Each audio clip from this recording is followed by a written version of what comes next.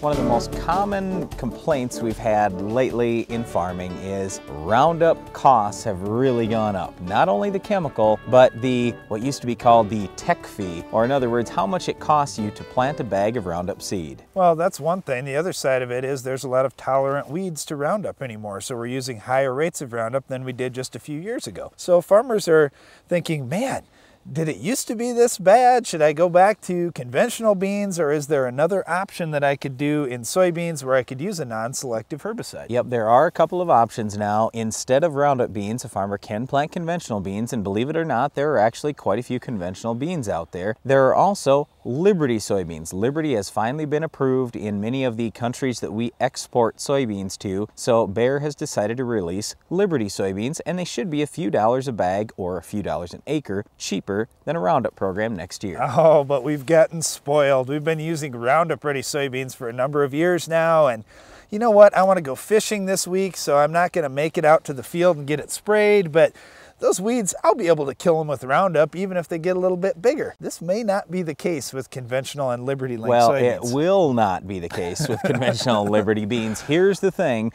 We've just told any agronomist that we ever talk to, look, if you want to have a farmer go Liberty beans, or especially conventional beans, it is absolutely mandatory that you put 2 pre-emerge herbicides down. If you're just going to put 1 pre-emerge herbicide down or no pre's down, you need to completely forget about conventional beans and Liberty beans. Don't even think about it. You have to go Roundup if you don't want to put 2 pre-emerge herbicides down. Well, you have to think about what you're coming back with post, and in conventional or Liberty beans, you're not coming back with Roundup that's going to take virtually every weed. You're coming back in conventional beans with probably a mixture of a couple of different things. Neither one of them is going to get every weed out in your field, so you've got to have really good help early. With Liberty beans, it's kind of the same thing. I'm not saying Liberty is a bad product, it just doesn't have quite the flexibility that Roundup does. There are a couple of weeds that it's not as strong on, especially some of the grass weeds like yellow foxtail or field sandbur. But also on the broadleaf side, you can't get 3-foot tall weeds with a normal rate of Liberty or Ignite. So what we want you to do if you're going to raise conventional beans or Liberty beans is, again, put down 2 pre-emerge herbicides. So basically we're talking about one of 2 classes here. We want you to use a yellow, a Treflan, Sonalan, or Prowl down to get the grass, and those products also have some activity on broadleaves. Now there are a couple other products you could use that are way more expensive, like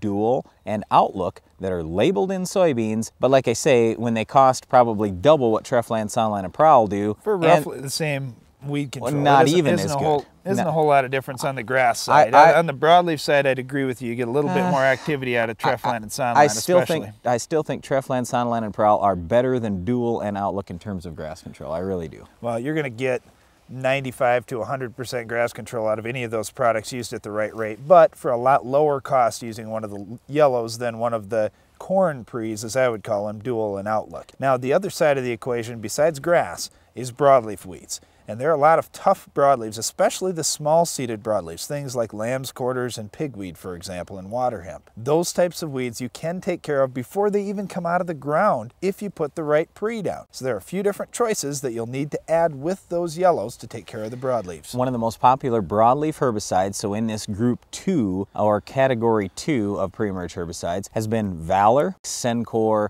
Pursuit, Python, Authority Assist. There are a host of different products. It just really depends on what your worst weeds are. So here's what I would do if I was you. I would go into my agronomist and say, or your chemical dealer, and just say, look, I want to raise conventional beans. I know I need to use Treflan, Sonalan, or Prowl, and I have these 2 or 3 weeds that are my worst broadleaf weeds. What broadleaf herbicide do you think I should put together with my Treflan, Sonalan, and it may be different weeds in different fields. You've got to remember, back in the conventional days, we had to talk field by field and say, look, these are the main weeds in this particular field, these are the main weeds in this particular field. And I remember how things went, because we'd ask farmers, well, what weeds do you have? And they'd say, I have everything. Well, you probably do have 1 or 2 of everything, but what are the main weeds? And if you say, well, you know what, I have to get lamb's quarter under control in this field or it's a disaster. That's good to know. Or I have to get cocklebur under control or it's a disaster. And then we can mix and match products to do a good job. Now, I mentioned cocklebur, and the reason that I did is cocklebur is a large seeded broadleaf. When we're talking about this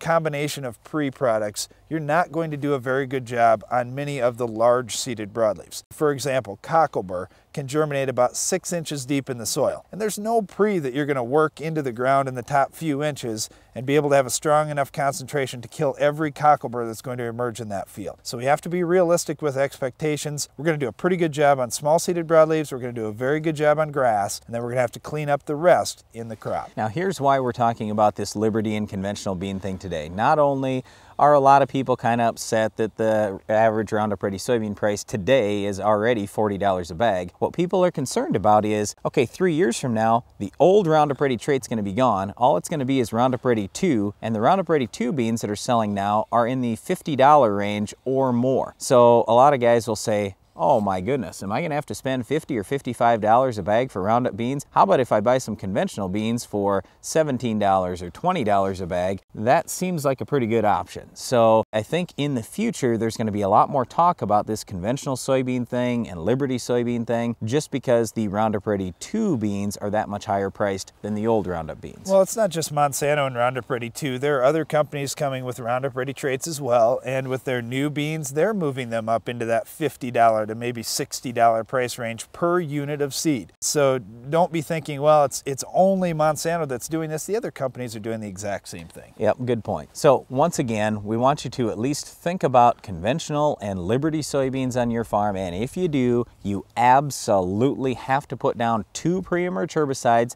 and then follow post-emerge with whatever you need to clean up any other weeds. Well, one of those weeds may be our weed of the week.